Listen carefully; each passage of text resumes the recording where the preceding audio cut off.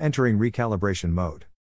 With the washer shut off and the basket empty, no water or clothes inside, and with the lid shut, enter the recalibration cycle. Here's how. Turn the control dial 1 complete rotation, 360 degrees, counterclockwise. Stopping with it facing straight up. Quickly, within about 6 seconds, turn the control dial 3 clicks clockwise, 1 click back, and 1 click more clockwise. All the green status lights blink when you successfully activate the diagnostic mode. If the status lights don't blink, try again, this time turning the knob faster or slower.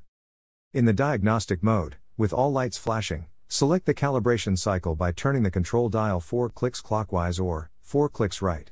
When you're on correct setting, the rinse light turns on, then you simply press start. And then it begins the calibration cycle, which runs for 2 to 3 minutes as it checks all the cycles and functions on your machine. When the calibration cycle ends, if all goes well, the lid unlocks and the washer shuts off. Now try your washer to see if that solved your issues. If not, continue to the error code video. If after 20 tries or more, and your arm feels like it's gonna fall off from trying so much, then odds are you have a bad control board. If your washer starts the recalibration but doesn't finish it, you need to pull the error codes and find out why. More. No water or clothes inside, and with the lid shut, enter the recalibration cycle. Here's how. Turn the control dial 1 complete rotation, 360 degrees, counterclockwise. Stopping with it facing straight up. Quickly, within about 6 seconds, turn the control dial 3 clicks clockwise, 1 click back, and 1 click more clockwise. All the green status lights blink when you successfully activate the diagnostic mode. If the status lights don't blink, try again, this time turning the knob faster or slower. Now, we need to retrieve the codes. Follow these steps to display the error code lights. Step 2, turn the control dial 1 click clockwise, then press the start button. Now you are reading the error codes. From here, turn the control dial 1 click clockwise to display the first saved error code. Just the sensing light flashes if no error code was recorded.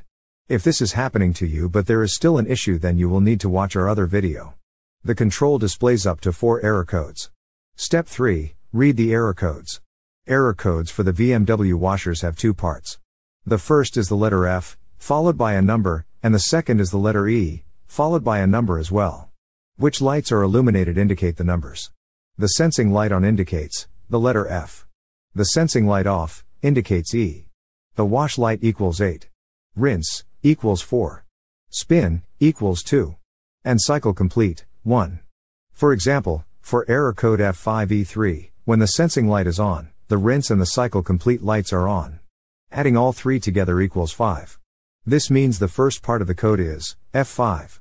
Then, on the other flash of lights, the sensing light is off, but the spin and the cycle complete lights are on. Adding them together makes 3. The second part of the code would be E3. That's one code. The same error code flashes repeatedly, until you turn the dial 1 click clockwise, to show the next error code. Turn the dial again and see if you have any other codes. If there is no more codes, then you're done. To exit diagnostic mode, turn the washer off. Now, you have your error code. Use these images in this video to look up your error codes. Look in your washer repair manual, or just Google top load washer error code and enter the code, and it should come up no problem. Now you know the problem and what's causing your washer to not work. Now it's time to find the parts needed fast and cheap. Watch our next video for the quick tutorial on how to do this.